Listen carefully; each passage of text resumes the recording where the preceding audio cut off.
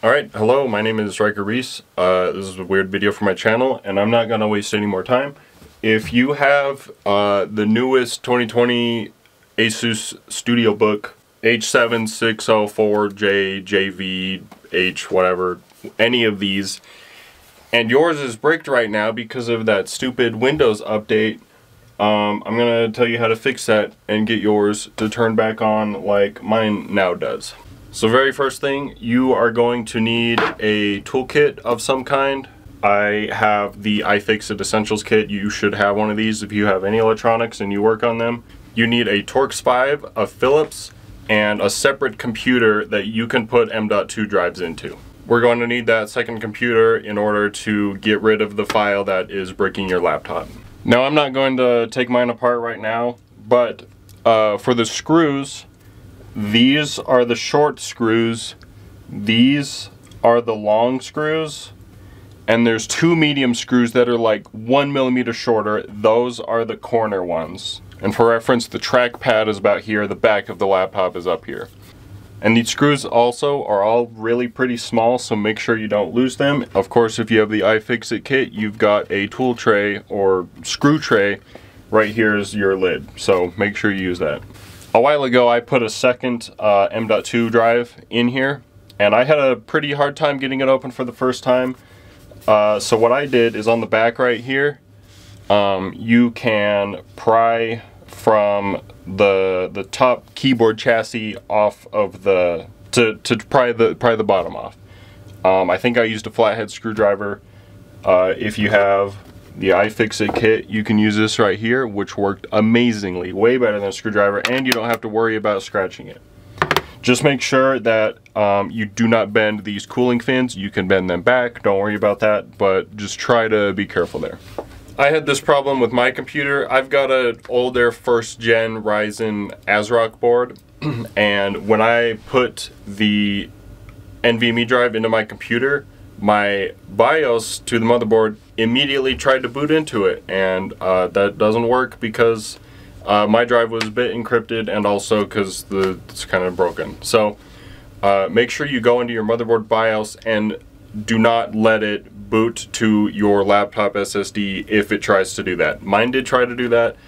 Don't let it.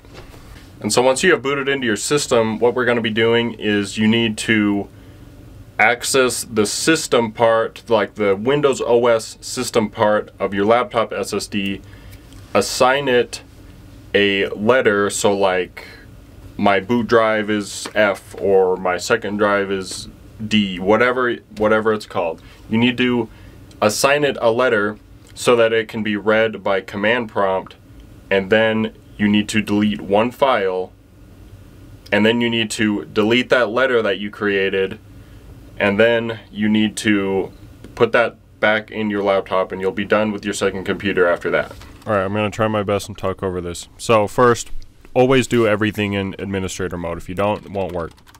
So first, we're going to open command prompt and type disk part and then list disk.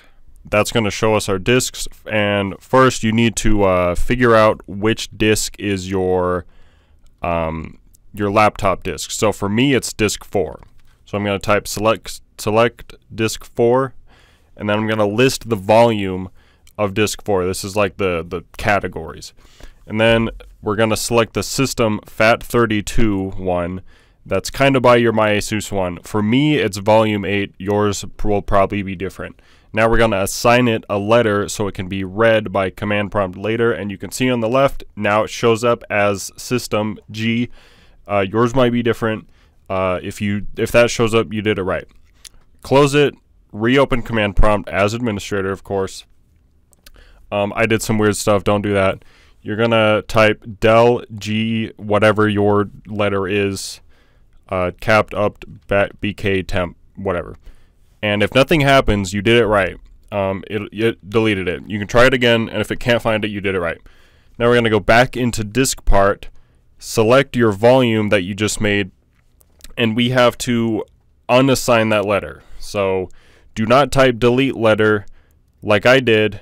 You have to type remove letter equals whatever letter you assigned. I did this weird, so I had 2 letters. So Now we're all done. Always shut your computer down before you move anything, and then just reinstall your SSD. Alright, welcome back. I hope everything went well and you didn't break anything. If not, good job. Now at this point, you've reinstalled your SSD. Do not put your screws back on your back plate, because you might have to redo this if you did something wrong, or I'm wrong, or who knows.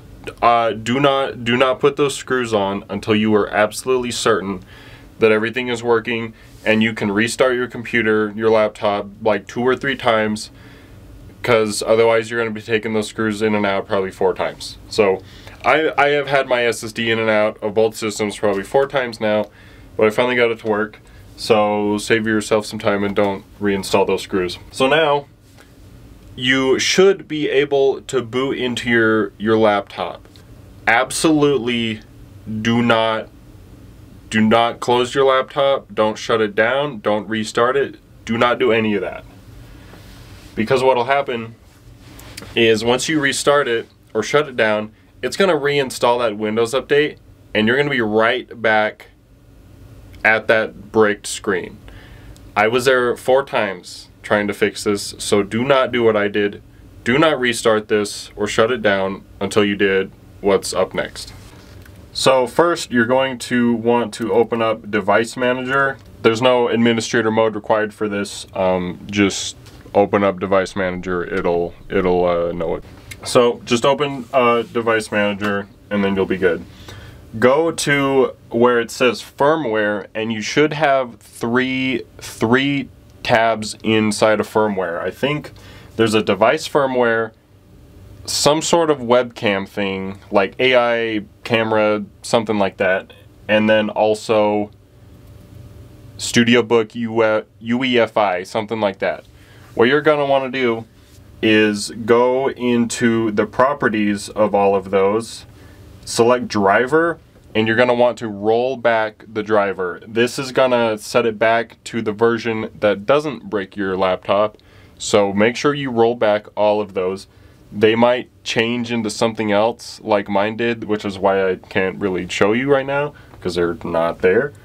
But you'll want to roll all 3 of those back, and then you want to disable them. So you can enable or disable a device. Don't uninstall it, but just disable it. If you do not disable it, they will come back. I didn't do that one time. I rolled it back and I didn't disable it, and I had to do all of this again. So make sure you roll it back and also disable it. Now once you've done that, you're going to need to download Winrow Tweaker. Everyone should have Winrow Tweaker if you're on Windows 11, because freaking Windows 11 sucks unless you use Winrow Tweaker to fix it. There's a lot of things you should and can do in here, like turn Windows 11 into a nice OS instead of a advertising service. So the 2 things we're going to want to do is disable automatic driver updates and automatic Windows updates. In the top left here, you can just search update, and both of those will come up. So they're in the behavior tab. Behavior, disable Windows update. You can click on that. Mine is checked, disable Windows update. I'm gonna try and make sure it's in focus. I can't really tell. And then do the same thing for the driver updates. Turn both of those off. Make sure they do not update, and they're not allowed to update, because if you do allow them, you'll just undo everything you did.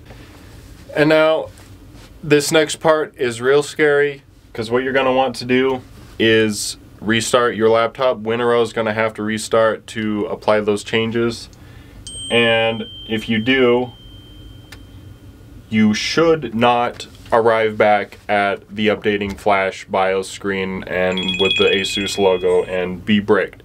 If you did it right, you will not end up there. You'll end up back at Windows just like normal. One thing I also did too is I opened the My ASUS app, and it tried to do some update just automatically, immediately. I tried to not let it. It did it anyway, and so I thought I was going to have to redo everything. But no, it is safe to open my Windows or my ASUS. It will not mess with it. It shouldn't. So yeah, that should be it. You should be up and going.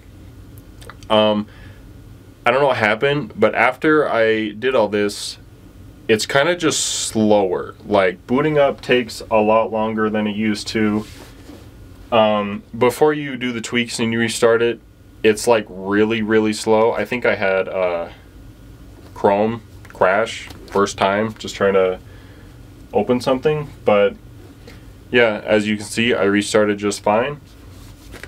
So yeah, now is the time where I'm just gonna ramble because I didn't want to waste everyone's time at the beginning, because I freaking hate tutorial videos where it's 10 minutes of nothing until you actually get there. So first things first, I take 0 credit for any of this information here. I would not have figured this out or done it or anything. I would have been calling ASUS for 2 hours.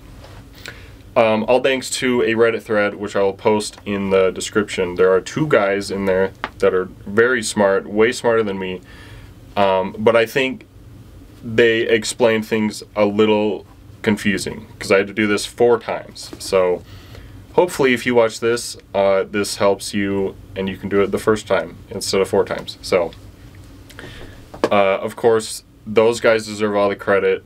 Don't say thanks to me, go say thanks to them, because they did all this. As of now, it's July 25th, so this was a problem on the 21st, or whatever Friday is. Today's Tuesday. And everyone is just sending their laptops back to ASUS, but if you do that, you gotta call ASUS for probably 2 hours, you gotta fill out an RMA, you gotta forfeit all of your data because they will just wipe this drive and probably reinstall the BIOS and reinstall Windows, and you'll get a fixed laptop, but you'll lose all of your data. I had a lot of data on here because this is a creator laptop. I do my job on here. I'm the videographer at school. I did not want to lose like 20 hours of progress. So before I even did anything, the very first thing I did was when I plugged the drive back into my computer was, since I have access to the files, just not the OS, I backed up those files that I absolutely needed. Fortunately, I had the space, and my laptop's only the 1 terabyte 4060 version, so it's no big deal. It was only like 300 gigs. But yeah, it's the 25th. ASUS hasn't addressed any part of this, so who knows if they'll fix it, or if Windows will fix it, or if anything at all will happen. So I guess we'll see, because right now the Studiobook is just frozen in time. It will probably not, well, yeah, and not probably, it will not receive any more updates from either the ASUS BIOS or Windows until this gets fixed or addressed, or I don't know. Maybe the end solution is you just send it back to ASUS and they do whatever, and then you're good. So this is all covered under warranty. These laptops are like a few months old. I watched the ZenBook for months and months and months and months for it to go in stock. It never did. I don't think it still is you still can't get it. But you can get these, and when this came out I was like, oh wait, this is everything I needed. So I just got the Studiobook.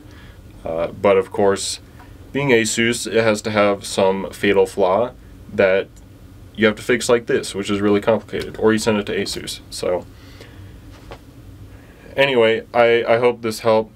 Sorry for the distractions, and if this was a little bit complicated to follow. I recorded so many different clips because I was thinking I was fixing it and I wasn't, so, or I had to redo stuff. So sorry that like in the middle section everything moves around a lot, but I hope this helped, and if it did, like, follow, go freaking get on your knees for those Reddit guys, because those guys know what they're doing. They saved me. I hope they also saved you through me. So yeah, thank you for watching. I hope this helped. Alright, I know the video is already over, but I just want to double check on some stuff. Always turn everything off before you unplug or plug anything in. If you're going to take your SSD out and plug it into your computer, make sure your computer's off, and like if you're using a desktop, your power supply is off. Because one time, I don't know what was going on, fortunately it wasn't a problem.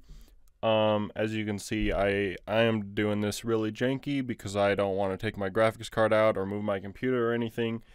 And right when I got the SSD halfway in, the computer turned itself on. I don't know how. It's just Windows 10 doesn't shut your computer off, even if you say shut off. So always shut it off. Always power it off. Like unplug it, basically. So yeah, I hope this helped. I hope this is cohesive enough to follow, and that this, I don't know, is helpful, because this is a really dumb issue and it's really complicated. So yeah, thank you for watching.